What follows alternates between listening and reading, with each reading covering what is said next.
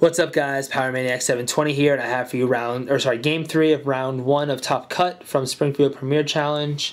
I won game 1 against Unreality. He won game 2, so let's see how game 3 goes. Hopefully it goes better for me.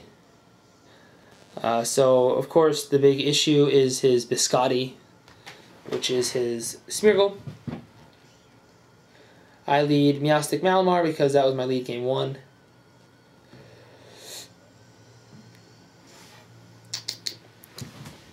Oh, excuse me, sorry. So he Mega Evolves, of course, into Mega Kangaskhan.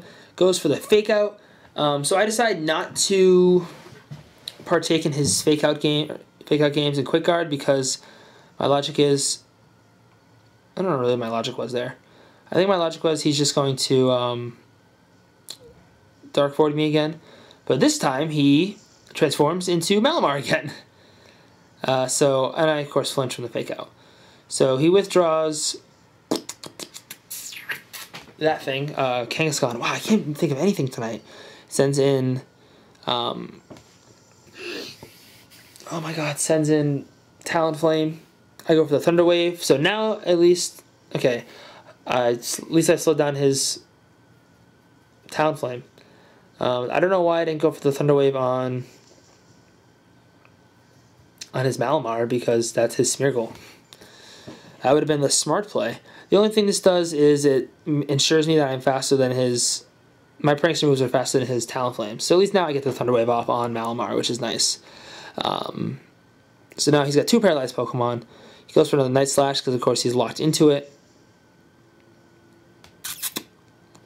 Picks up the KO on Meowstic. I go for the Superpower on his Malamar, which of course is a Smeargle. Critical hit, and I get a nice little boost.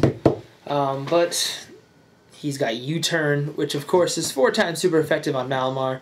The one thing Malamar does not like is bugs. So of course, even at +1 defense, I have no chance of surviving the 4 times super effective, I assume, Adamant Banded U-Turn. So now, guess who's back? Kangaskhan.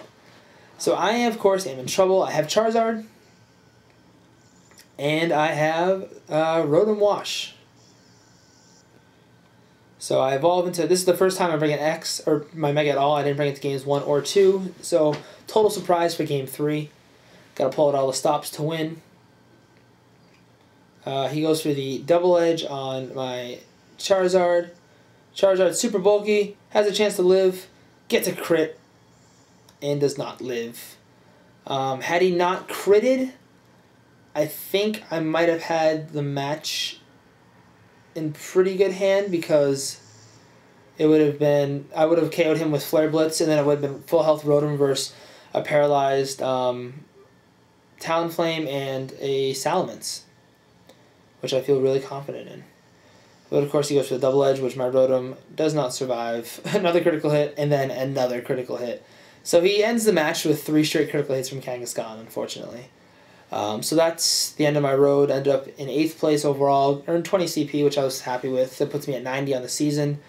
Hopefully 116 if I can get this stupid thing sorted out with losing the 26 from Hartford.